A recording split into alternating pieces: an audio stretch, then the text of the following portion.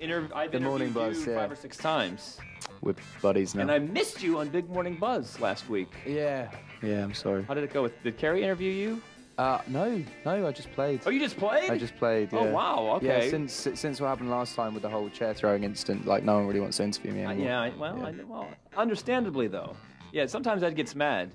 But you don't show that to the public persona. No, it's kind of, there's a little switch that just goes, and I just Have you controlled that yet? Yeah, I'm seeing therapist. Oh, good. All right. Right now we have Lego House from you. Yes. And I should explain to everyone that you broke in the UK way before you broke in the US. So this video is actually 2 years old. Yeah. Although it's only been on the VH1 Top 20 Video Countdown for 2 weeks. It came out in 2011, right? Yeah, but to the end. So it's almost a year and a bit old. It's not. Don't hit me, I'm sorry. It's not getting on. Okay. Yeah, that chair. So now this is embarrassing because the first time I Googled you, I saw the Lego House video, and I thought Rupert Grint, who is in the Harry Potter movies, was actually you. Do you know what? It's an easy mistake to make. There have been so many. I was saying earlier that my first 3 music videos I appeared in, that I'd made, I wasn't in. So everyone thought that. So they thought the same thing. Someone else, yeah. Well, I mean, they knew he was Rupert Grint. Well, maybe. Yeah, but they thought Rupert Grint had changed his name to my name and then started up his own solo career. And then in your 4th video over in the UK, you actually appeared in it. Yeah, it was, well, my videos are a bit odd. So my 4th video is me getting drunk with a cat. We got an acting cat. It wasn't like a prop cat. It was a proper cat. Proper cat. Yeah, you and the cat got drunk. Yeah, well, no, I was on the music video because obviously just confused everyone at home, but you can't drink all day. So I started off with non-alcoholic beer, which I know it's a bad advertisement, which you should never drink. It's just awful. Okay. Awful, dreadful. And then I went on to apple juice, and I had to down a pint of apple juice about 6 times. That's not good.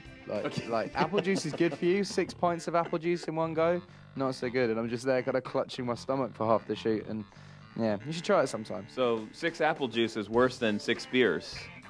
Yeah, like thinking about it, right? Because drinking beer, you drink beer by the pint. When do you drink anything by the pint? That's a lot of liquid. This is a good point. A lot of liquid. And when you release that video in the US, we can just can this portion of the interview and show it for sure on the VH1 Top 20 Video Countdown. I don't know if that video is going to end up being released in the US because I find that people don't really want to hear about people getting drunk over here. Because plus my fan base is mostly under 21, so they won't be able to be like, yo, I relate to that. Hey, you know? Let's get to this video. Okay, yeah, let's concentrate on this one. Oh, real quick, I have an Ed Sheeran lookalike right now. See? Yeah, because you know in this video there's a guy stalking you. This guy's actually stalking you in real life. I think he's a bit more attractive, to be honest. Than Rupert Grint.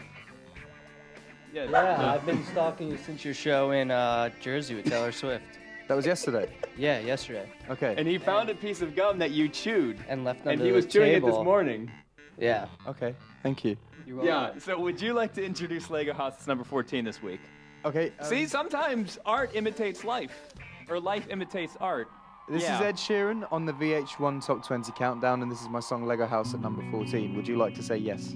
Yes. Yes.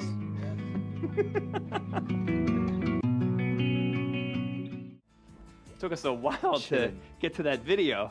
Yeah, but I just think we have good chemistry. Yeah, since that time.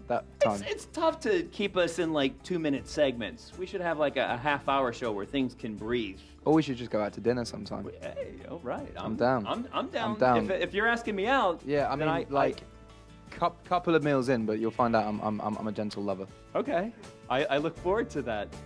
Right now, it's going to take us a while to get to this video. Right now, we've got a Taylor Swift video. Yes. Fitting because you are touring with Taylor Swift on the Red Tour. Yeah, I believe I am. Yeah, how's that going? It's all right. It's going well. Yeah. This video actually is one of my favorite performances in the show.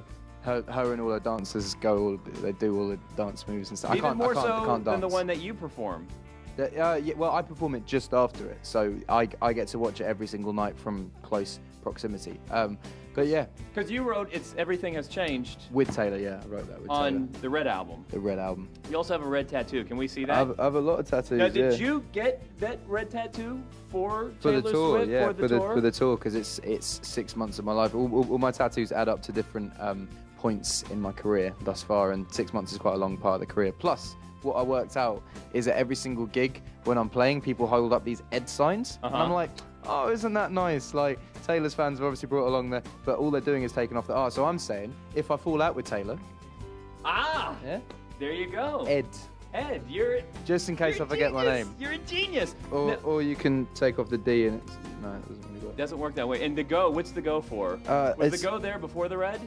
No, I have a song called Touch and Go that I've just written. Yeah. We could, you know what? We could have a whole show about your tattoos. Now I'm more interested about the tattoos and the music video we're going to throw to. Rego. Because that's like a Heinz ketchup. Heinz ketchup, Oh, yeah. You know, that's from Pittsburgh, Fresh Prince my of hometown. Bel-Air. Fresh Prince of Bel-Air. Ladies and gentlemen, we're going to cancel the VH1 Top 20 Video Countdown this week and just concentrate solely on Ed Sheeran's tattoos. And I could even go up further. We were supposed to interview in Pittsburgh earlier in the year, but that didn't happen, and we could have talked about Heinz ketchup then. But right now, we have a video to get to, 22 from Taylor Swift. Would you like to introduce it? It's number 13 this week. This is T Swizzle with 22 on the VH1 Top 20 Video Countdown. It feels like a perfect night. Whew. All right, let's talk about business now. You've been getting me off track, keeping me off my game today, Ed. I'm sorry. New album. Yes. When are you working on it? When's it coming out? Because I thought that it was mostly done, but apparently it's not. Well, I've done around 30 songs for it, so if you wanted it released tomorrow, it could be, but I want to keep adding songs to the point where I can't add any more, you know, and it's going to be hard to choose from. I'm thinking it'll probably come out early next year. Okay. I have to deliver it by the end of this year, though, so I've got a bit of time. Because the thing is, like I said earlier in the interview, you broke in the UK and then you broke in the US, so you've been supporting Plus for a long time.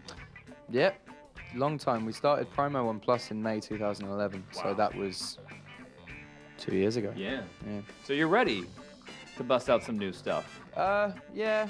I mean, when you're playing on stage, you're like, okay, you know what, I gotta do some new stuff. I don't know, because I think I've been playing the songs that I play on stage for so long that they felt comfortable to play, whereas the new songs, I think I'd be very nervous about playing them for the first time.